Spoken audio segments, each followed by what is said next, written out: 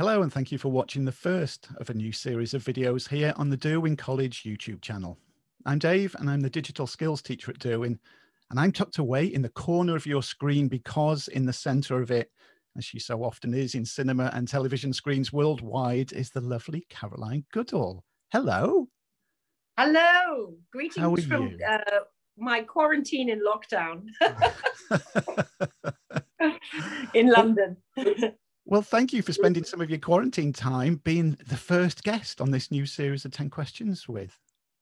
Dave, I'm delighted. And I have to say, you really are the best interviewer in the world. And I just loved it when we were talking about the Bay of Silence way back, I think in September, wasn't it? When I was in Croatia shooting The Islander. That's right. I was shooting The Islander.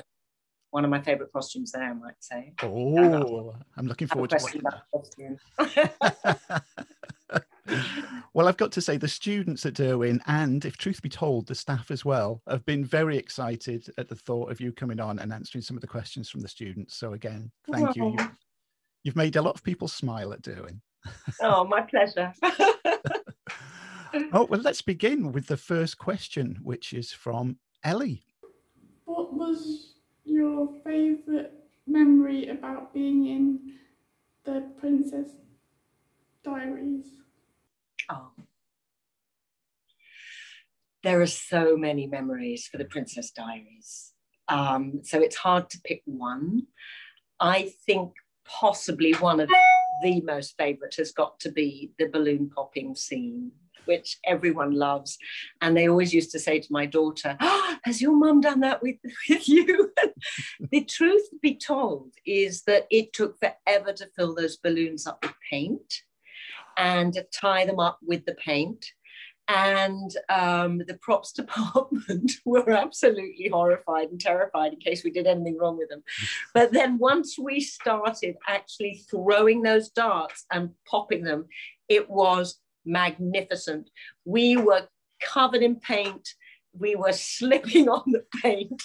It was just mayhem and havoc, and it was just so much fun because the great thing is you didn't really have any lines that you had to remember or learn.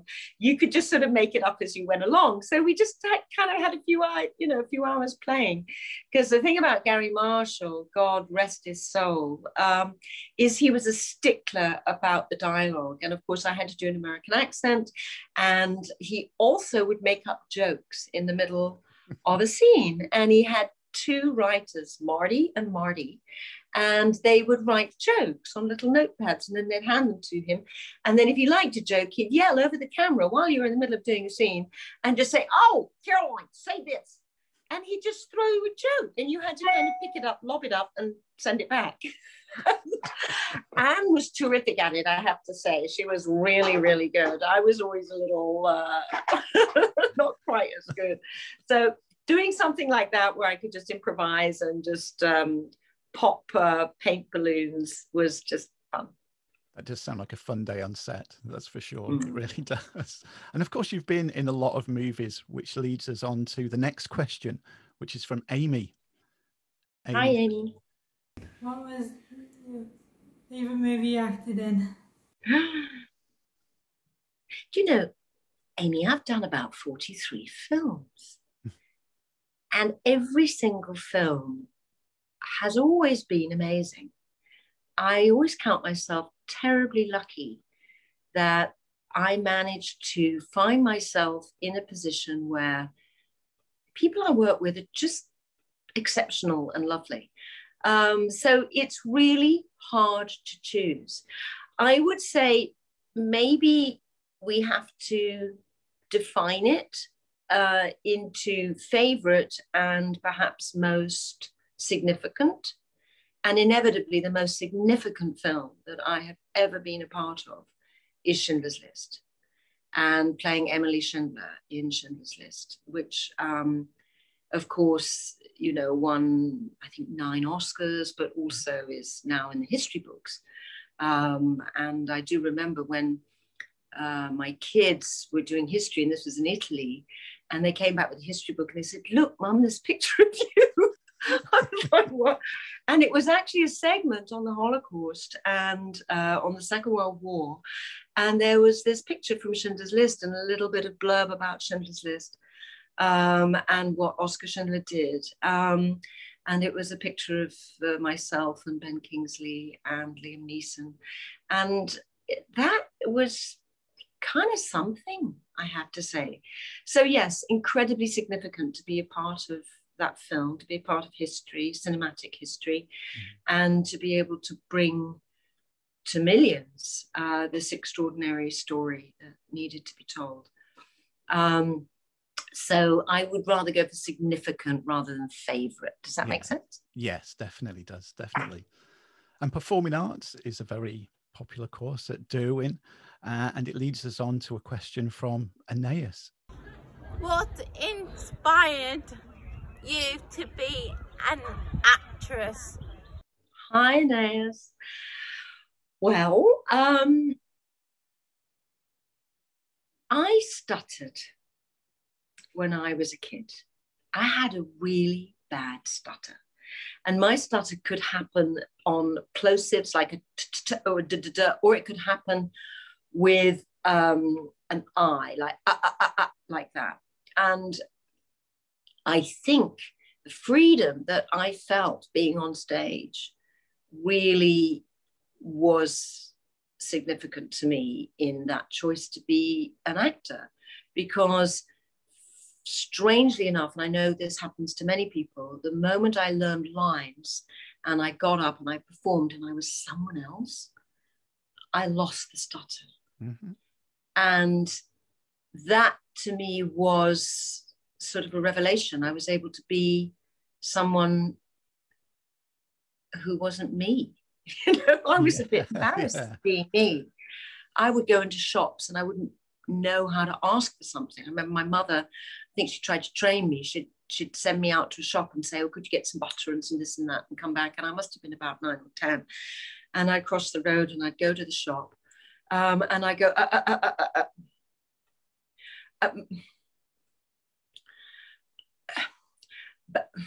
and it was really like that. And then they'd try and finish my sentences for me. And that was just the worst. So, yeah, isn't it funny? And I think I was a bit of a clown. So I loved getting a laugh out of people.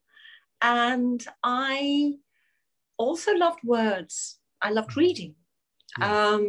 So they all kind of came together. And I just found that it was something that I really loved doing and I was quite good at it.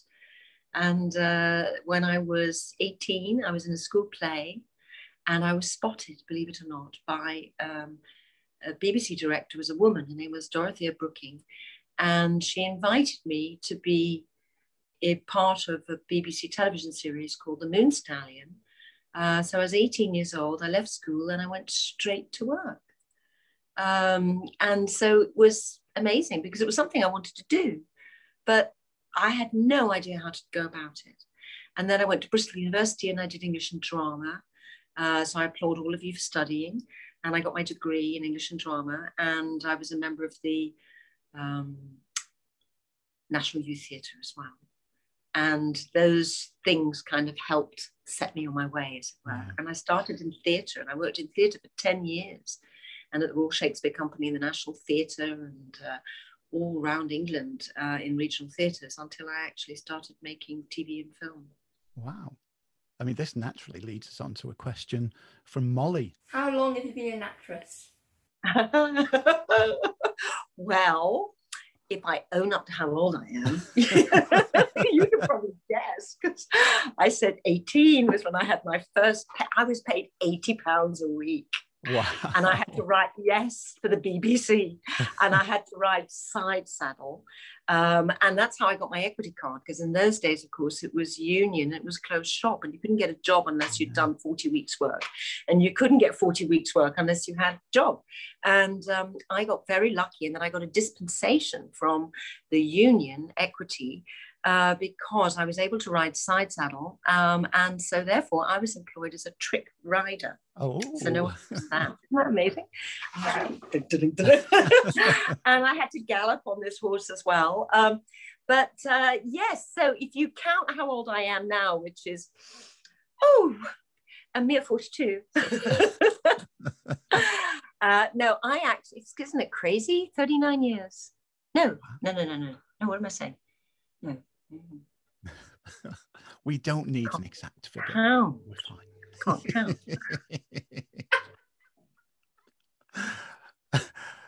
Let's leave it at over 30 years. Over 30 and still going strong, thankfully. That's good. My maths is normally quite good, but it's in lockdown I've gone to pieces. This is it. It happens to us all. But one of the movies that you've been in that was very popular when everybody knew that you were going to come onto this was Hook, which leads us on to a question from Heather. What's it like performing on the sets of Hook? Do you know, magic every day. Bangarang. Magic. That was my first proper film. I was just turned 30. I had arrived in Hollywood. I had been cast by Steven Spielberg. I was walking on air. I was terrified, but at the same time, I thought, if I never work again, I don't care. And I need to just enjoy every single moment of this. I need to soak this up. It was a masterclass in filmmaking. Steven and the whole cast, Robin, Dustin Hoffman, were just so welcoming to me. I'm still terribly good friends with Jim Hart and his family. Jim wrote it. We shot on the Sony set, but it was the old Columbia studio. Sony had just bought it. And the main set was the Neverland set. We had about 6 stages, but the big one was where they actually shot The Wizard of Oz. And that was the Neverland set. So it was enormous, but also it had this sort of extraordinary magic to it already, because that's where The Wizard of Oz had been. I was in my element. I went every day, regardless of whether I was shooting or not. I was a fixture there. I was so much a fixture that people would come down and visit the set because it was so extraordinary. You know, we had one stage with a whole pirate ship in it. And then we had Pirate Town, and you could just, you know, it looked real. It was real, you know, so you could go play. And there was always someone to play with. There was always some lost boys to hang out with, or someone. And I became such a fixture that they'd asked me to show people around. So I was the tour guide as well.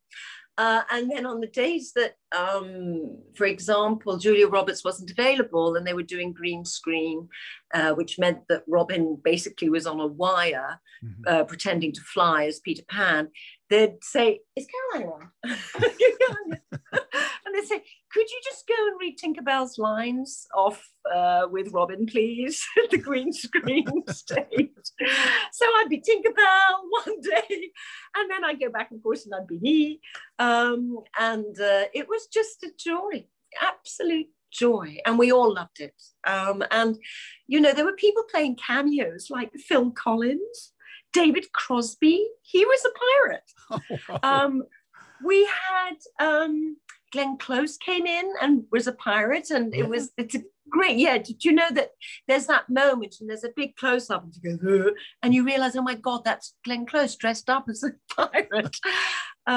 David Crosby, like, we all stayed mates, and because it was just this huge big thing that was so much bigger than any of us, so even the famous people felt a bit small, so we all kind of just sort of became a gang, and we'd hang out in each other's trailers.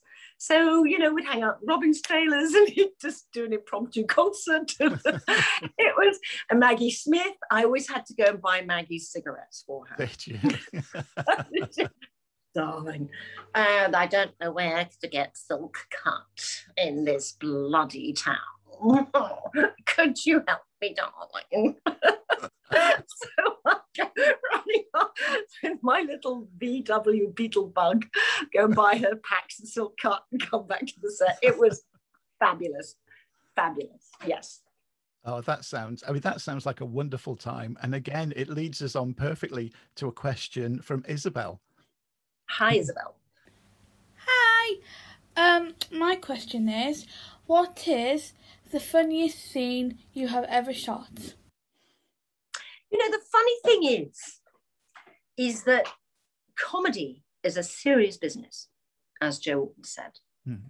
And the irony is that when you're actually shooting comedy, you don't tend to be enjoying yourself very much. Because it is, I mean, you're enjoying yourself, but you're very aware of technique, and timing, and having to come straight in on your cue, and to be able to support the other actors around you. And so on one level, you would say, well, surely if you're working with Robin Williams, it's got to be the best fun. And of course it was, because we did a lot of improvisation as well. I think sometimes actually watching people work is probably the funniest thing. Mm-hmm. I remember Charlie Cosmo, who was child actor genius, and Robin working together and just working off each other and improvising was just amazing. It really was. And I would be in stitches. And of course, but I wasn't allowed to laugh. I think, funnily enough, working in the theatre, you probably tend to have more fun doing scenes because you've rehearsed it and you're doing it. You're doing a comedy. And then inevitably what will happen is someone will do something on purpose to try and make you laugh on stage. And they call it corpsing. And inevitably what happens is that one person starts, they're meant to be really serious, and then suddenly their shoulders start doing this and you realize, oh God, they're laughing, and then you try not to laugh. I think probably the funniest was I was in Manchester at the Royal Exchange, and I was doing a play called While the Sun Shines with Mick Ford. And it was in the round, and this particular play, we were meant to have, my character was meant to have a very big breakfast, and I had to eat it all while talking at the same time and getting the laughs. And I remember it was towards the end of the run, and they decided to have fun with me, and in came this breakfast. And when the tray was lifted, there was about 10 sausages, 5 eggs, and 20 pieces of toast. And I remember looking at it and I couldn't stop laughing. And they were all killing themselves as well, because I had to eat this. Oh, I'm so hungry. Oh, I got to have every single little bit. Eat it all. And we were in the round. So there was nowhere to turn because we had audience all around us. No.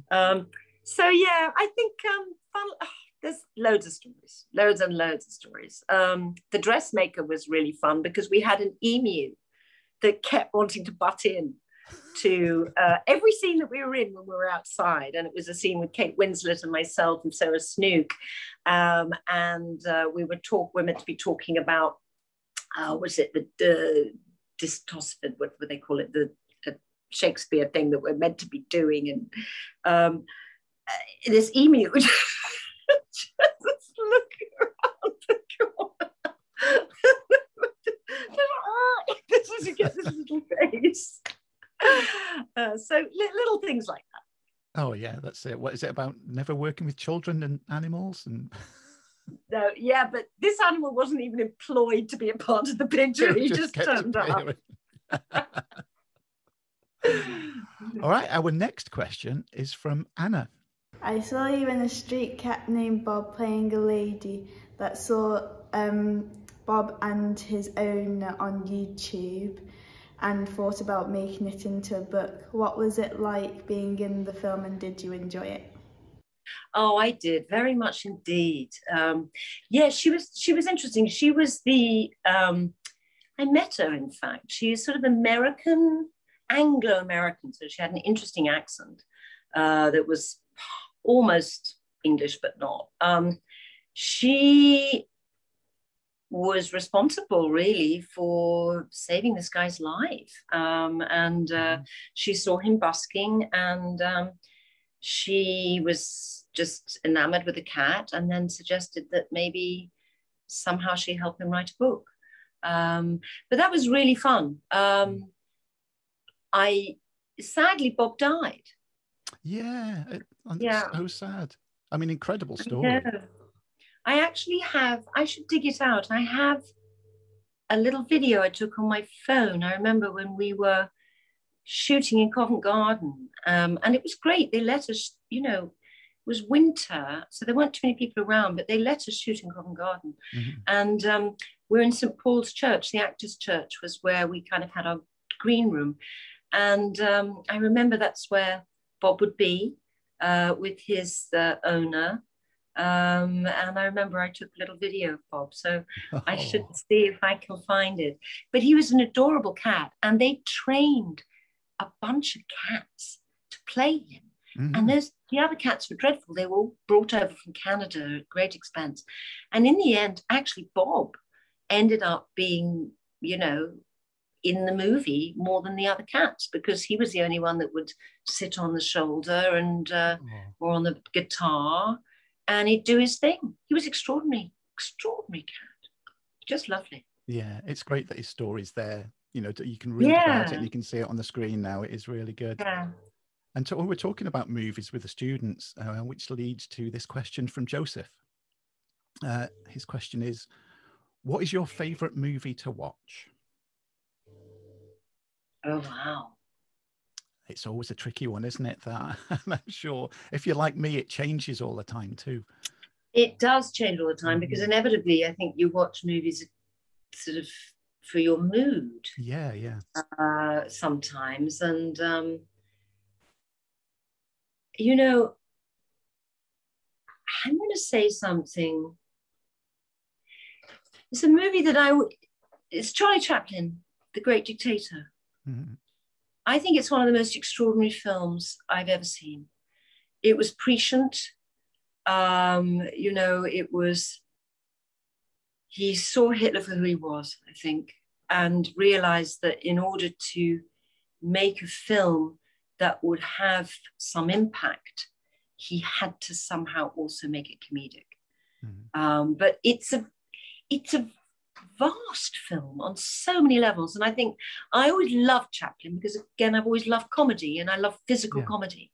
And that scene that he has when he's lying on the desk, and it's almost balletic, and he's got the world above him, and he does this sort of ballet thing with his feet.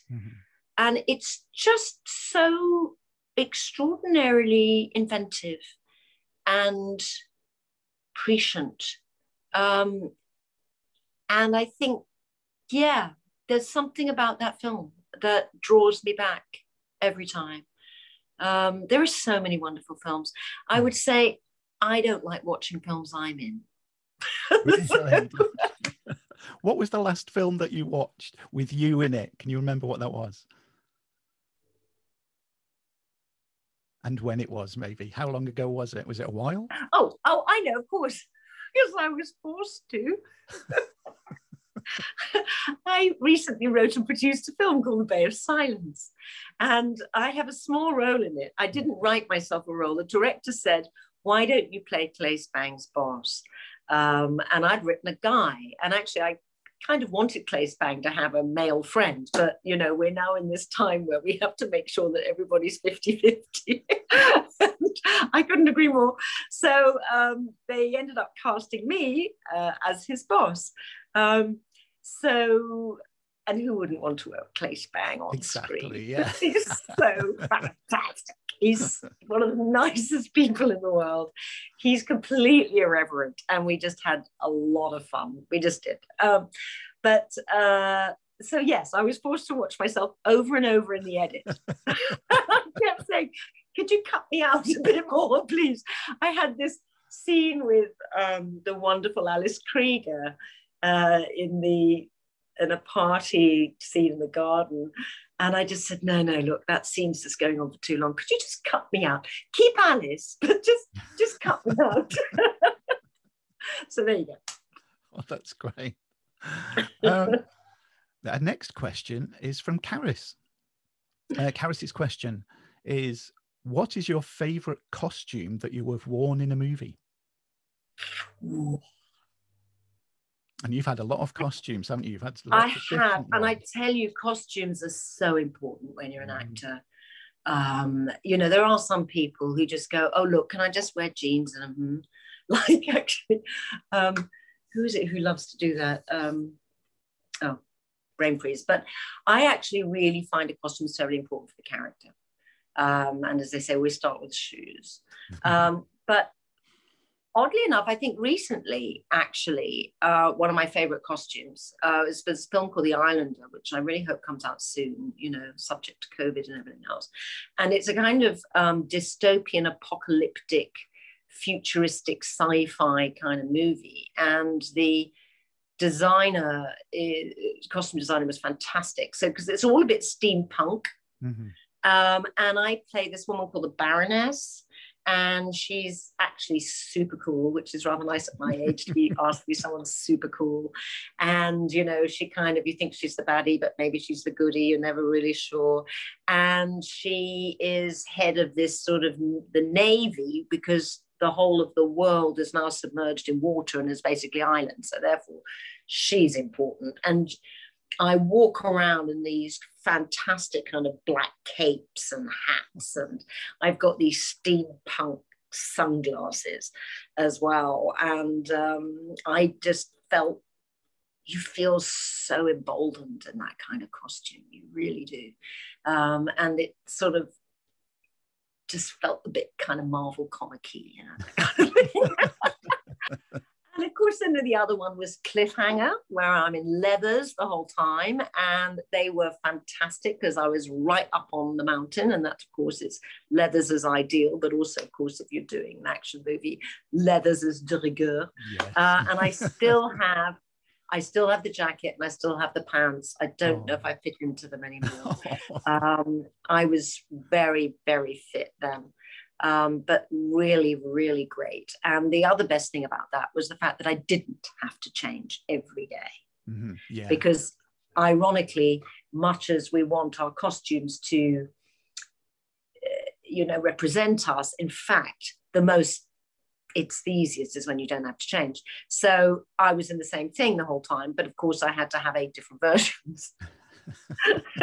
Because I had to be killed in one, there had to be blood on another had to be torn, and as on and on and on. So I had 8 different versions of exactly the same jacket and exactly the same pants.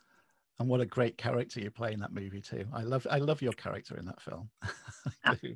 And it leads us perfectly on to the final question, which is from Sophie. And Sophie's question is, and this is exactly how she wrote it: what was it like to work with Rocky? Oh, there you go. Thank you, Sophie. Leading on, he's quite something, Stallone. What everyone forgets is that he's a very fine writer. Mm-hmm. He wrote Rocky, and he actually won an Oscar for Best Script, I think. Mm-hmm. And when we got to Cliffhanger, it was in a way, it was sort of kind of a comeback movie for him. Yeah. In a way. And so he was very aware, and he actually did a rewrite of that script that was also written by Michael France, who of course is very famous for Bond movies. And he never asked for credit or anything like that. And I remember we sat around a very large table at this rather kind of lovely ski lodge that had been rented for him. And we did a read through. And I just kept thinking, wow, this is so much better than the first version I read. Because the thing about, you know, action movies is it's not really about what people say. It's about the beats. It's about what is going on. It's about the page turning and the action and, you know, who dies when, you know, and all of that and what's happening. And so I really respect him.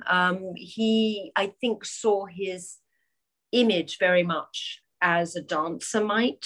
So the body was over there and he was over here. Yeah. So, and I remember one time I asked him, I said, are you seriously going to do the whole film in just a t-shirt? It's freezing up here.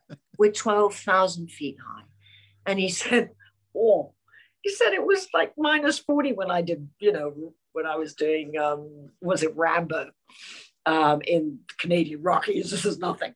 But also he said, the point is they need to see my muscles.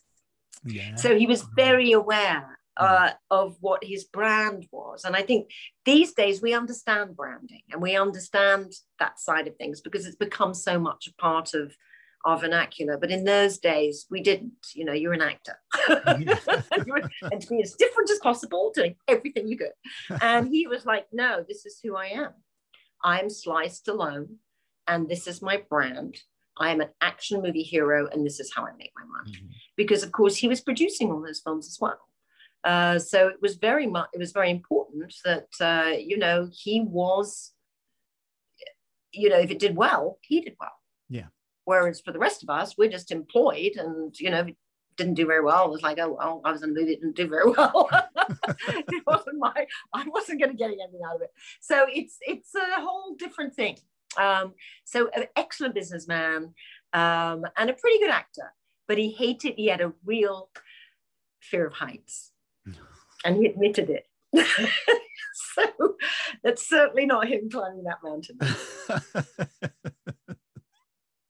And the movie did do well, and everybody got great reviews from it. Yeah, it's very good. It's a classic.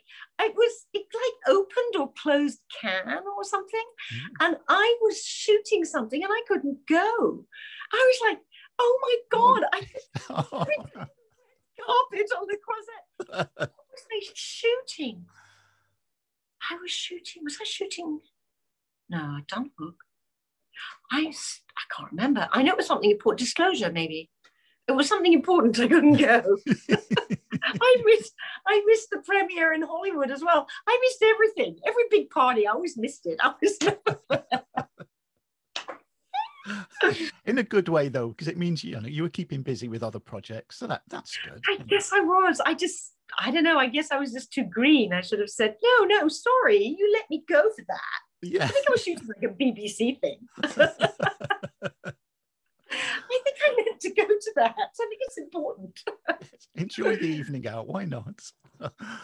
Oh, well, exactly. Thank you, Caroline. It's been so good to see you again and have this chat. Oh, and have you on too. as the first guest on these shows and to answer the questions from the students. As I said at the beginning, they were so excited to get these questions to you, and it's going to be an absolute blast for them to see you answering the questions. So thank you so much.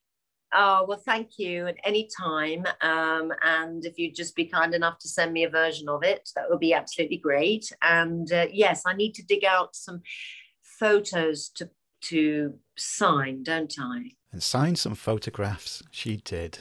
Here you can see the photograph that she signed for the digital skills class. And now you can see the photograph of some of the students that were involved in this project, all holding their individually signed photograph from Caroline. All of them, as you can see, very, very happy indeed. So to finish everything off, Caroline, thank you for joining us. It's been such a pleasure. And please remember, if you're in or around the area, everybody at Derwen College would love to see you there. So please keep it in mind should you ever be there, and you'll have a very warm welcome indeed. Oh, well, I will. And thank you very, very much indeed. And just take care, look after yourself, stay safe. And hopefully soon, when we've all got our vaccines, we'll be able to get together. I'd love that. Thank you. Thank you. Bye, Dave.